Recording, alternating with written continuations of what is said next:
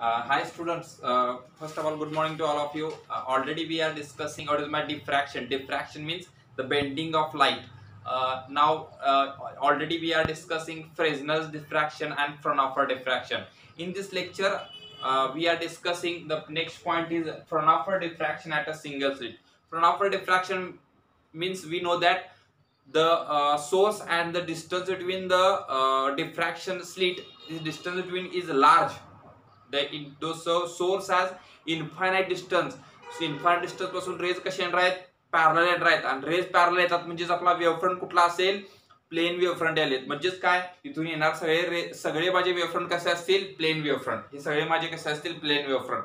And we know that in plain वेव्हफ्रंट every point act as a secondary source.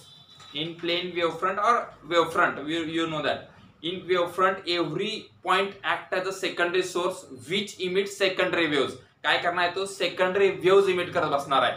प्रत्येक जो secondary source असेल माझा, तो सेकंडरी वेव्स इमिट करणार आहे. तर याच्यामध्ये आपण आपल्याला काय इम्पॉर्टंट आहे आपण त्याच्यामध्ये बघितलं. काय काय आहे याच्यामध्ये, आपण इन्फायनाइट डिस्टन्सला सोर्स होता आपला, सोर्स पासून आपले काय आलेत, आपण पॅरलल. आता इथं आपण कन्सिडर करताना काय केलं, या एक्सपेरिमेंट कन्सिडर केला, काय केलं होतं बघा, सोर्स आपण कन्सिडर केलाय which is a monochromatic source. Source पासून रेज बाहेर पडायला सगळ्या साईडला. आता हा सोर्स असेल माझा, इथून सगळे इकडं इकडं इकडं इकडं सगळ्या साईडला रेज बाहेर पडलेत. इथं आपण एक लेन्स लावले, त्या लेन्स पासून which is a convex lens, त्या लेन्स मध्ये जे रेज पडतील ते काय असेल, ते बाहेर पडताना सगळे रेज कसे होतील, पॅरलल रेज असतील. म्हणजेच आपल्याला कसे रेज मिळाले, आपल्याला पॅरलल रेज मिळाले. म्हणजेच आपल्याला कुठला वेव्हफ्रंट मिळतोय, आपल्याला प्लेन वेव्हफ्रंट मिळाला. हाच प्लेन वेव्हफ्रंट. इथून डायग्राम चालू केले आहे. दिस इज अ प्लेन वेव्हफ्रंट. हे सगळे माझे plain वेव्हफ्रंट.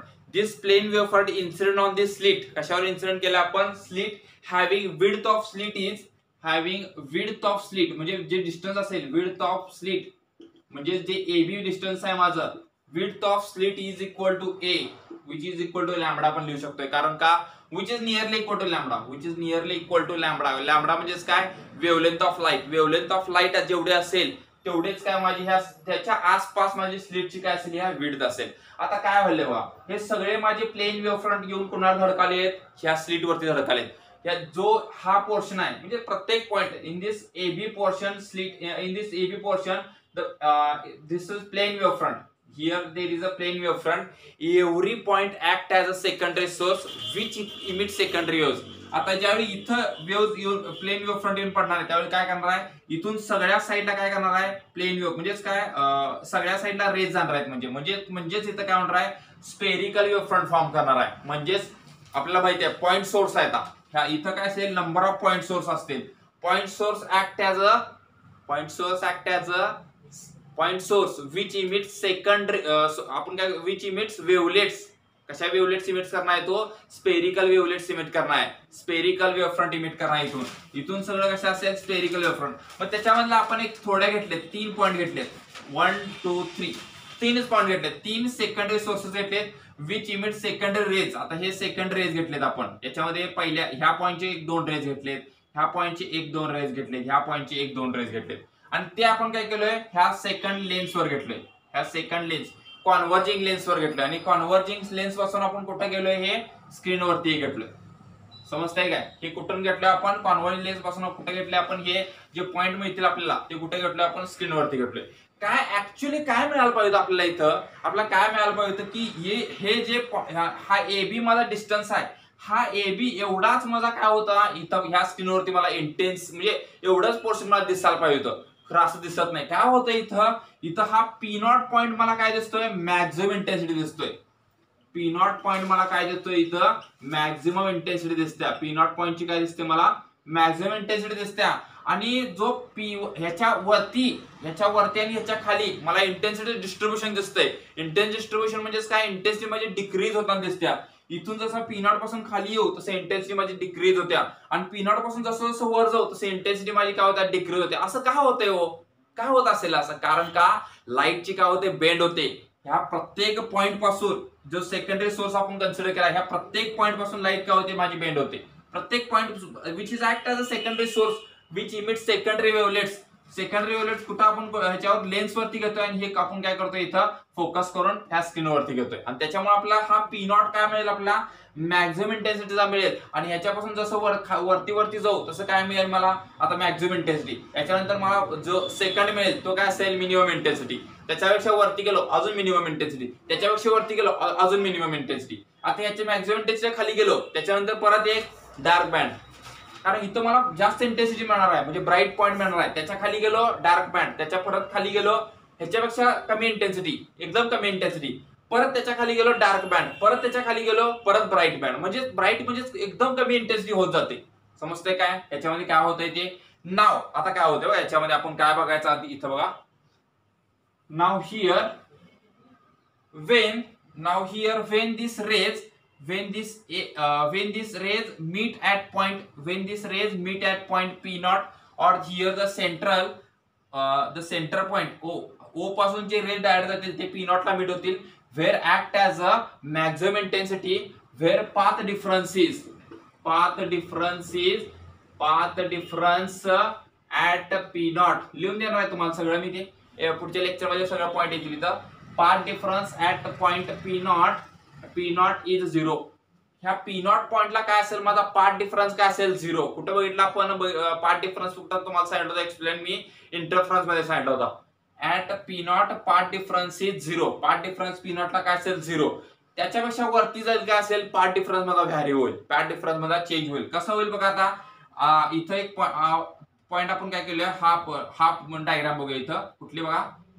A at point P1 ला आपल्याला काय मिळेल कन्सिडर डार्क मिळेल ब्राईट मिळेल. ते आपण कशानुसार सांगू शकतोय तर इथून झालेल्या इन्सिडेंट रे नुसार सांगू शकतोय.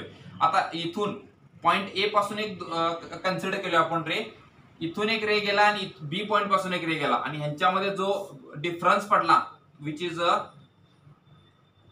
Is BC here at point P1 at point P1 ला आपण पाथ डिफरन्स किती घेतलाय, path difference at point P1 path difference is equal to path difference काय असेल आपला हा BC पाथ डिफरन्स असेल. पाथ डिफरन्स काय व्हेरी स्मॉल पाथ डिफरन्स असतोय. Path difference is BC is equal to काय येईल आपल्याला पाथ डिफरन्स इज BC म्हणजे आपला पाथ डिफरन्स काय मिळाला इथं BC मिळाला. समजलं का बघा. हा पॉइंट एकदा परत एकदा थोडा एक्सप्लेन करतोय, लिहून देणार आहे मी इथं सगळे पॉइंट्स डिटेल मध्ये सांगणार आहे तुम्हाला. हा पॉइंट काय होगा ए आणि बी किंवा इथं नंबर ऑफ आपण पॉइंट्स घेतलेत, नंबर ऑफ सोर्सेस आपले secondary sources which emit secondary वेव्हलेट्स emit करायला आणि जो सेंटरला पॉइंट मिळाला आपल्याला तो सेंटरला मॅक्झिमम इंटेन्सिटी मिळणार आहे आणि त्या सेंटर पासून जसं वरती जाऊ सेंटर पासून खाली येऊ इंटेन्सिटी डिस्ट्रीब्युशन होते आणि इंटेन्सिटी डिस्ट्रीब्युशन त्याच्यामध्ये आपण कन्सिडर P1 मिळाला. P1 मॅक्झिमम इंटेन्सिटी असेल किंवा मिनिमम इंटेन्सिटी असेल. मिनिमम इंटेन्सिटी म्हणजे काय असेल डार्क पॉइंट म्हणतोय आपण आणि मॅक्झिमम इंटेन्सिटी म्हणजे काय थोडा ब्राईट पॉइंट म्हणतोय आपण. याच्यापेक्षा थोडा कमी, याच्यापेक्षा पण कमी असेल तो लक्षात ठेवा. सगळ्यात मॅक्झिमम इंटेन्सिटी इथं मिळते आपल्याला आणि त्याच्यापेक्षा वरती गेला कमी इंटेन्सिटी, याच्यापेक्षा खाली गेला कमी इंटेन्सिटी. हे डोक्यात राहू दे पहिला. नेक्स्ट आता इथं आपला P1 किंवा P2 इथं काय मिळेल आपल्याला P1 P2 P3. इथं ह्याच्या खाली पण इथं पण आपल्याला P1 डॅश P2 डॅश हे प्रत्येक पॉइंट काय मिळतील आपल्याला इंटेन्सिटी डिस्ट्रीब्युशन मिळेल तुम्हाला. हा तुमचा ब्राईट मिळाला तर ब्राईट कशावर ठरणार आहे, तो ब्राईट आहे तो पाथ डिफरन्सवर ठरणार आहे. कशावर ठरणार आहे तो पाथ डिफरन्सवर. हा जो BC पाथ डिफरन्स आहे किती पाथ एक्स्ट्रा कव्हर केलाय त्यानं किंवा फेज किती एक्स्ट्रा कव्हर केलाय त्याच्यावरनं तो राहणार आहे. तो किती पॉइंट ब्राईट असेल किंवा डार्क असेल. नाव first you draw this diagram clearly.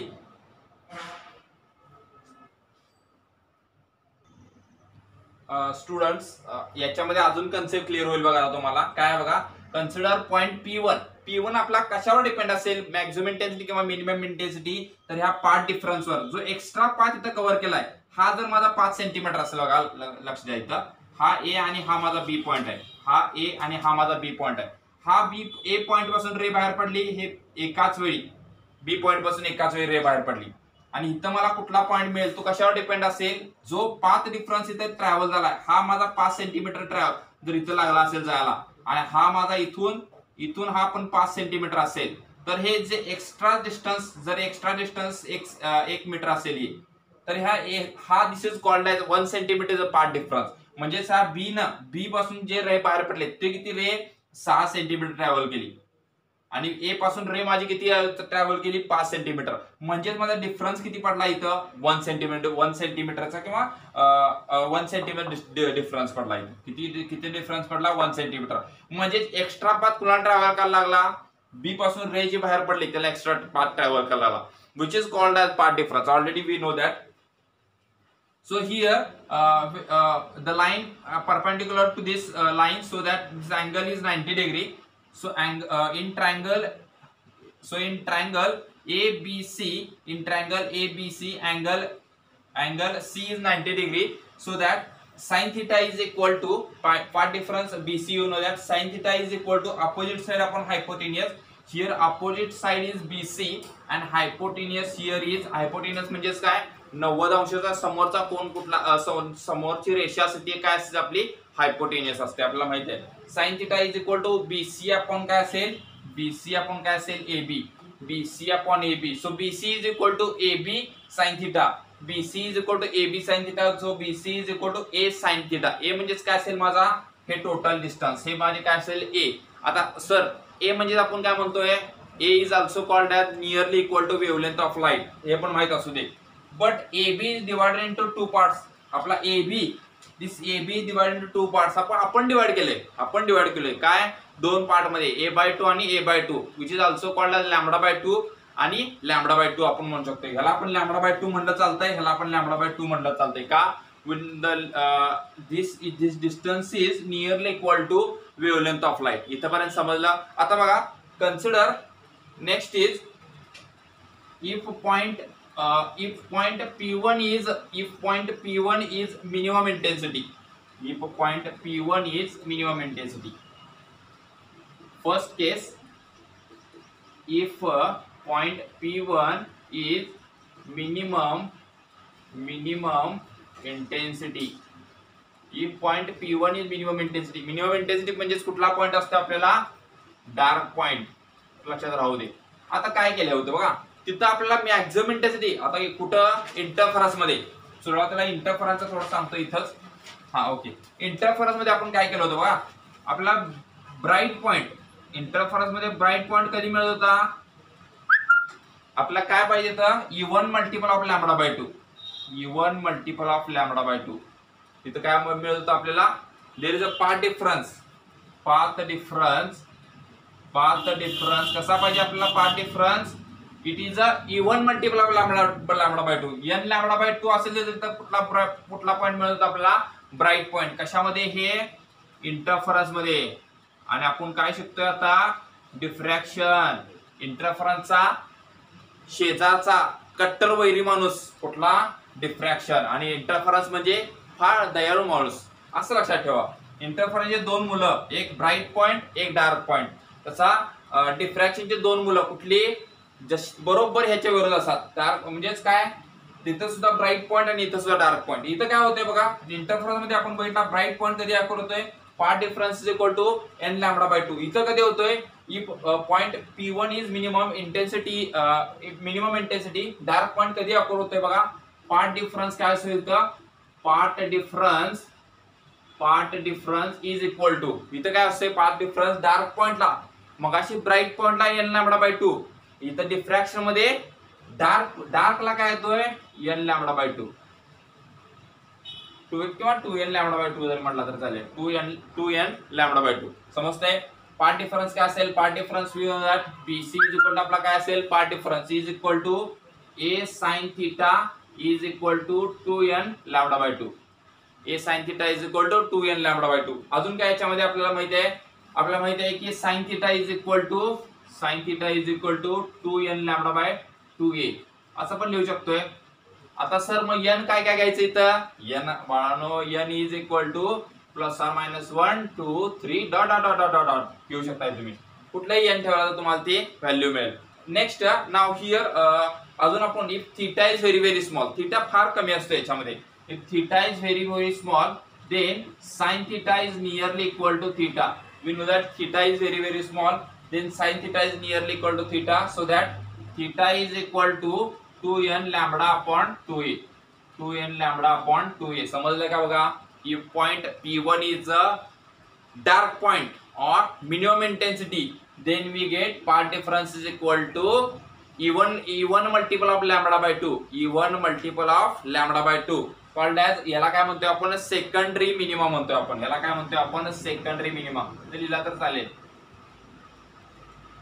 Secondary minimum काय म्हणतोय आपण याला, secondary minimum.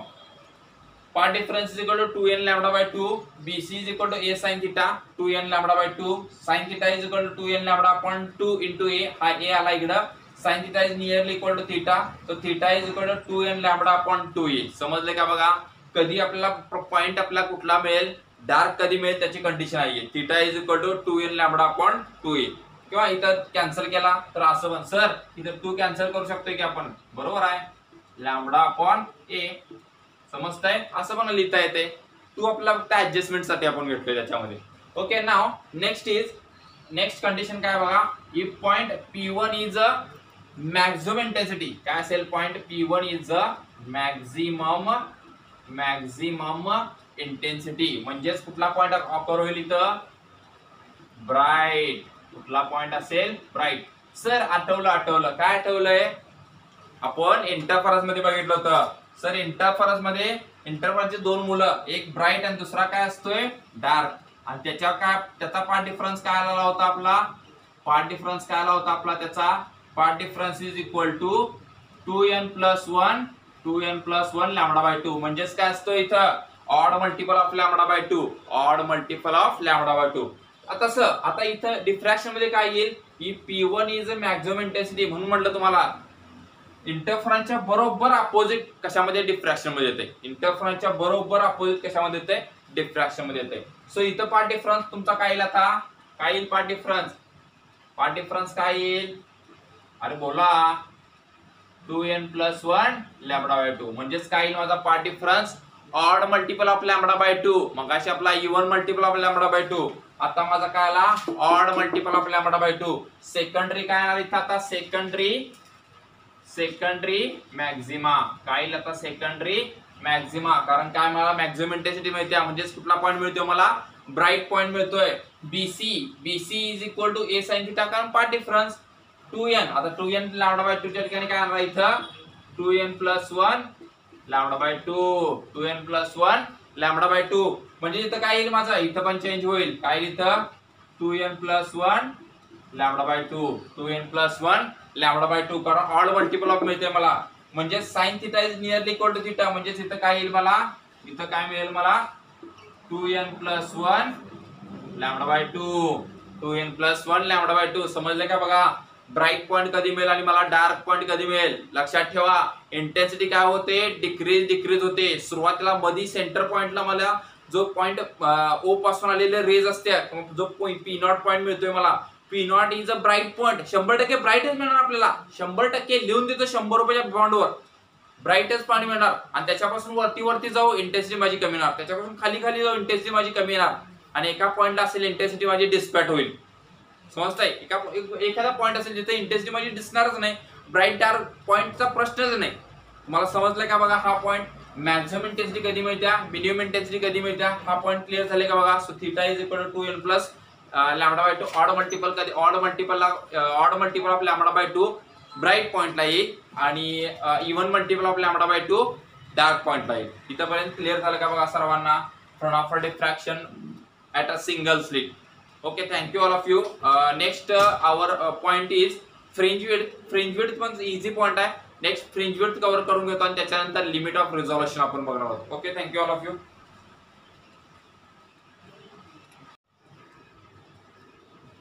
So student, we are discussing in diffraction pattern where is the bright point occur and when the bright point occur and when there is a dark point occur. We are discussing there is a even multiple of lambda by 2, there is a dark point occur, and when there is a odd multiple of lambda by 2, there is a bright point occur.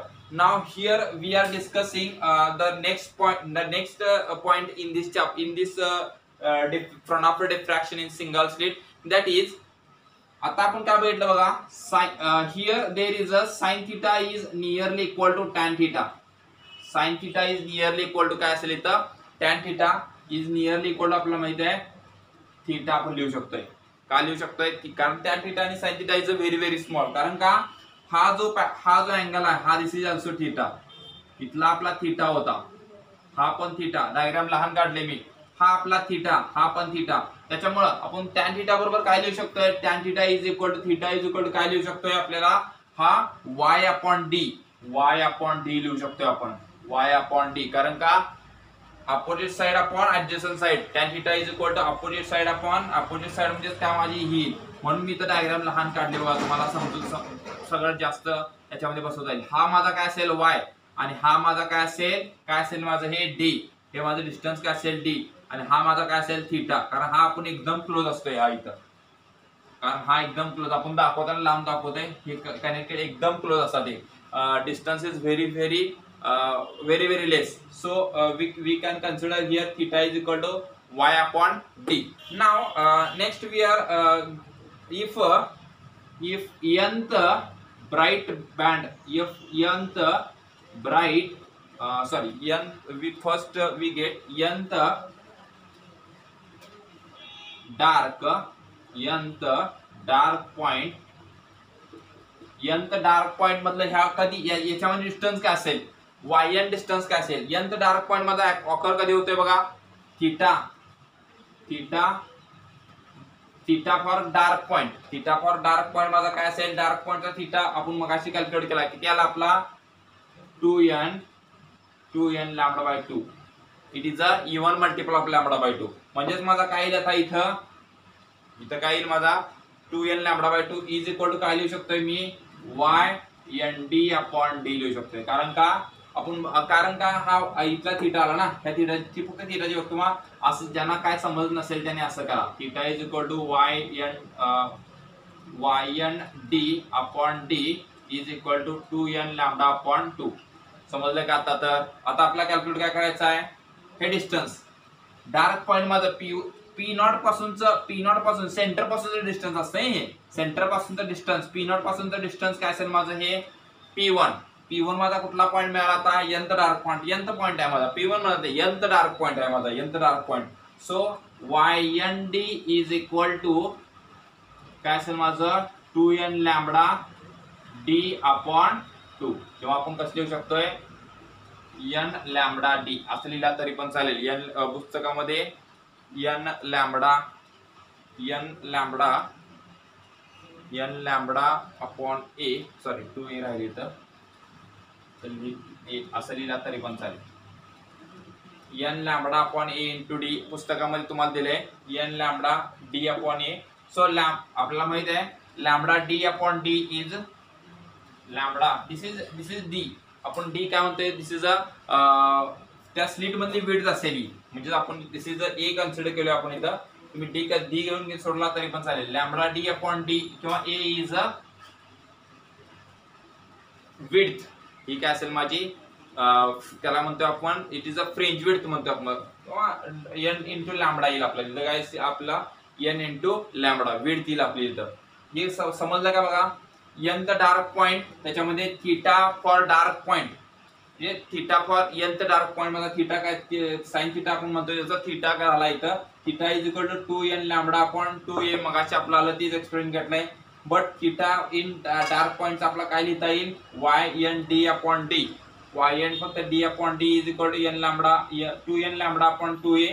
So for dark point yn d म्हणजे हे distance calculate करताना काय करता येईल आपल्याला? हे d तिकडे गेलं, so 2n lambda d upon 2. So n lambda d upon d, sorry आपण a घेतला इथं, त्याच्यामुळे इथं पण a घ्या.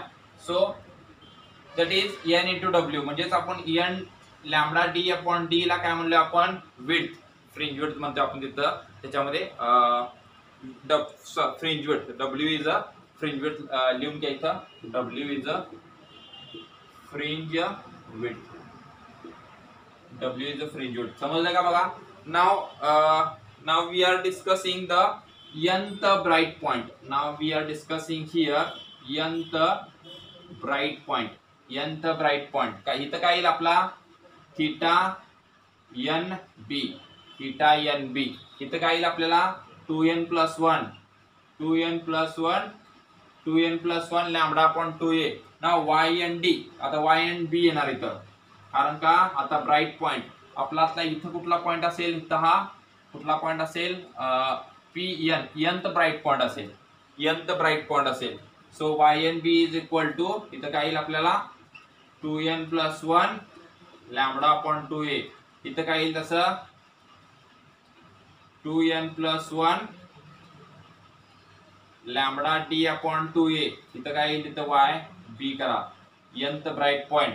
इथं आपला काय चेंज होईल, इथं तसं चेंज काय होईल बघा, इथं is equal to 2n plus 1 lambda D upon 2 into a.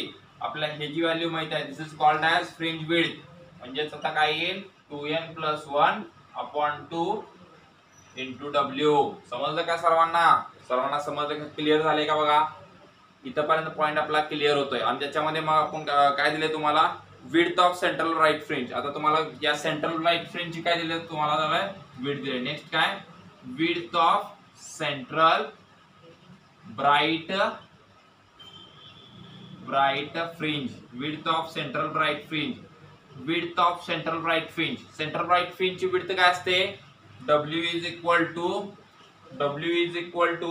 2 into central bright, 2 into W म्हणला चालेल, 2 into lambda D upon D. Lambda D upon D तिथे काय येणार आहे, ही अशी मिळते आपल्याला. W is equal to lambda D upon A. Width काय असते त्याची, डबल असते. फ्रिंज विड्थ काय असते, डबल असते. W dash is equal to म्हणला तरी चालेल, to W dash is equal to, W is equal to W dash.